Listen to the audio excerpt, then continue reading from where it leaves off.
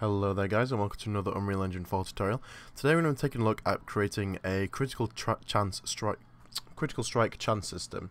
And what I mean by that is, so you can get a critical strike in a game, but it doesn't happen all the time.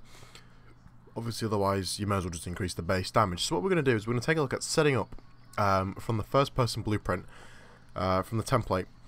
What we're actually going to do is make the system. So let me just talk you through it first of all. So inside my first person character, this is the math behind a critical strike system. This bit here. So as you can see here, when we create the projectile, basically what we do is we check to see if we've crit. And the way we check to see if we've crit is we get a random integer from 0 to 100, so 0, 100% crit chance. Think of these as percentages. And we take our critical strike chance. So if we have a critical strike chance of 20 and the random integer is less than 20, then we will crit. If we have a critical strike chance of 5 and it's less than 5, we'll crit. If it's more than 5, we won't. So that's what this does here. So we have a random integer in range and we have a critical strike chance. Now a critical strike chance at the minute is set to 0, so we will not crit. If I just set that to 50-50 for a second. So I have a critical strike chance percentage of 50%. And if I hit the ball there, you see it was 30 printed in the top left, 30 again, 10. So the 10s are non-crits, the 30s are crits. So you can see there, 50-50. It's looking quite average there. You know, some 10s, some 30s. But if I just pop back into the blueprint and drop my critical strike chance down to 0, this is where I will not crit now. So you'll see that we only actually have 10s there. Now what I've done is create this little pickup here that increases my critical strike chance by 100%, just to show you that the system works. So again, now we're hitting 30s, and after 5 seconds that'll drop down, and we will hit 10s. So let's take a look at how this is built. So we've got the math there. Let's go ahead and delete this, and take a look at how we constructed this system. So I need to go ahead and remove everything that I've done. Apart from that, that was in there. I'm going to get rid of that variable. Compile it. We're going to get rid of these variables, compile it, and this is the pickup blueprint. We'll go ahead and just delete that as well in here. So this is pretty much now a brand new first person template. As you can see, the exact same as what you get when you boot a first person template. So what are we going to do? The first thing we want to do is hop into your character blueprint. So we're going to hop in here. I'm going to make 2 variables. The first one, these want to be integers. You can do these with floating points, but I prefer working with whole numbers. It's just me. So you want an integer of critical, sorry if I could spell critical strike rating. Okay, and you want to have base damage. You could also put in multipliers here, so like if you have over, for example, let's say you had 10% crit chance, then your crits would do twice the amount of damage. If you had a 50% crit chance, your crits would do 100% more damage. Well, that is the same as twice, so maybe like 300% damage. Or if you had 100% crit chance, you would do 1000% damage, you know. So you could work in multipliers here, but we're not going to do that right now in this tutorial. We're going to just take a look at basic critical strike system. So we're going to sorry, just got a bit distracted there. Let's pop back into this. So we're going to take our base damage. Actually, sorry about this. We need to pop into what's actually going to be dealing the damage. In this case, it's the first person projectile. So I'm going to create a new variable, again of the type integer, and this is going to be damage to deal. So this will get this when upon construction of an instance of the first person projectile, we're going to pass it an integer, and that'll determine the damage to deal. So what we're going to do is we're basically just going to print it here. So we're just going to print the damage.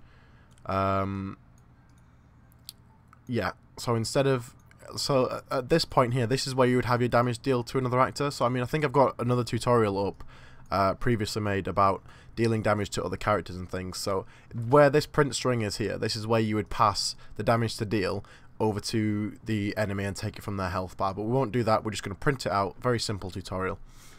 So back into the first person character, this return value here from the first person projectile is the instance of the actor that we've just spawned. So what I need to do is I need to set damage to deal, because that's the variable that we've just created inside here and compiled. So at the minute, damage to deal is 0, and that will always remain at 0. Actually, we need 2 of these. One for if it's a crit and one for if it's not a crit. We now need the all-important aspect of crits, which is RNG. So we need a random integer in range, and the minimum is going to be 0 for 0%, and the maximum is going to be 100 for 100%. We now need a less than. An integer is less than integer, and we're going to take a critical strike rating, and we're going to see if the random integer is less than our critical strike rating, and then we need a branch. So if it is, if the one returned is less than our critical strike rating, then we need to set our damage to deal to the base damage multiplied by. So this is, oops, sorry, this is where you would set your multiplier. So I'm gonna hard code the multiplier in. So my base damage will be 10. I'm gonna multiply it by 5. Whenever it's a crit, I will do 5 times more damage than my base damage. I'm gonna plug that in there. So you would have, if you wanted to make custom multipliers, so you pick up critical strike multipliers that stack or something, this is where you would plug those in. But we'll leave that as a hard-coded 5 for now. If it's false, then we just want to deal base damage without the multiplication of the +5 on there, so we'll plug that into there. And that's about it. Now, let's just take a look at the values for this. So our base damage at the minute is 10. Let's set it so that we deal 100 damage by default. Our critical strike rating, we'll have that set to 10% as a default. So there's a 10% chance on each hit that we will crit. So instead of dealing... Sorry, so instead of dealing... what did we set it to? Instead of dealing 100 damage, we will deal 500 damage. So there's a 10% chance of that. So let's just go ahead and give that a test, but it may be quite hard to see. So 0, 0... Oh, hold on. Bit of an issue there. Base damage is at 100. Oh, we didn't plug it in. Okay. My bad. We need to obviously connect that up. So let's go and take a look again.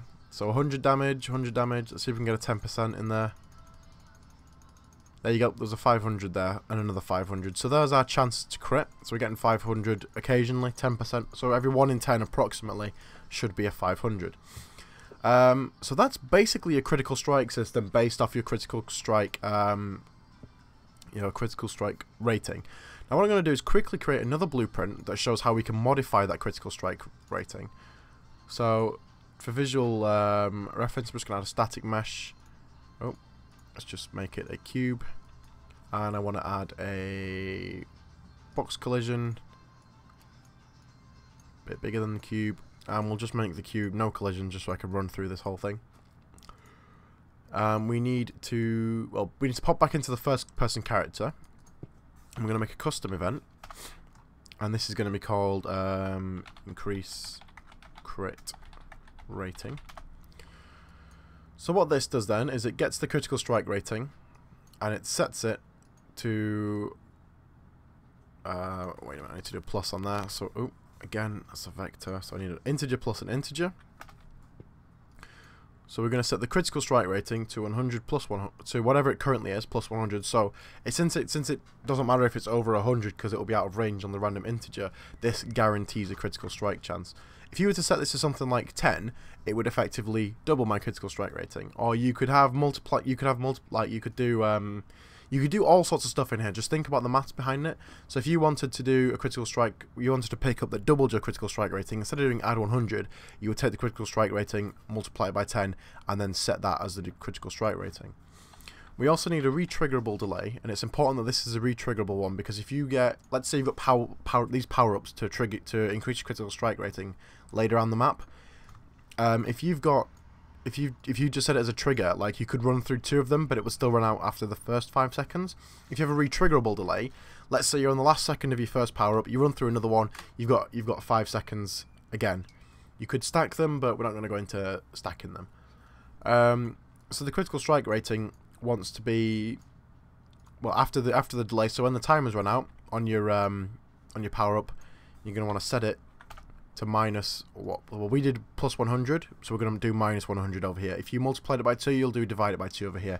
If you, whatever you did here, you do the reverse operand over here on the other side of the delay. So this event, increased crit rating, we're going to call that on actor hit. So we're going to cast a first person character. Oop. Sorry. So when the first person character runs through this box, we are going to set critical strike rating. No, we're not. We're going to call the function to do that rather. set, what do we call it? I forget what we called it now. Increase crit rating, that was it. So we need to call the custom event from over here, increase crit rating. Compile that, and then we'll drop one of these in the world. So what we have here now then, so we can shoot that, and we have our standard 10% chance to crit. You saw there the 500, another 500, a couple more 500s. If we run over this, power up, every single one is, we have a 100% crit chance rating. We're now hitting pure 500s, and then the 5 seconds run out, we've run back down now to our 10% chance to crit. So that, ladies and gentlemen, is how you go about making a critical strike rating, critical strike system in Unreal Engine 4. This tutorial was requested by a user on the Unreal Engine 4. What's the group called? Let's just have a quick look. It's the Unreal Engine 4 developers community. So yeah, if you need any tutorials and I spot your request on that community on Facebook, I'll try and get around to making it. I'm sorry that the videos haven't been consistent recently. I just spotted this comment, figured I could make a quick tutorial for it, and therefore have gone and helped him out. Hopefully it's helped you out as well. So thanks very much for watching, guys. I hope the video's been helpful. As always, don't forget to subscribe, leave me a comment. A bit of feedback would be greatly appreciated. And as always, have a fantastic day. Thank you.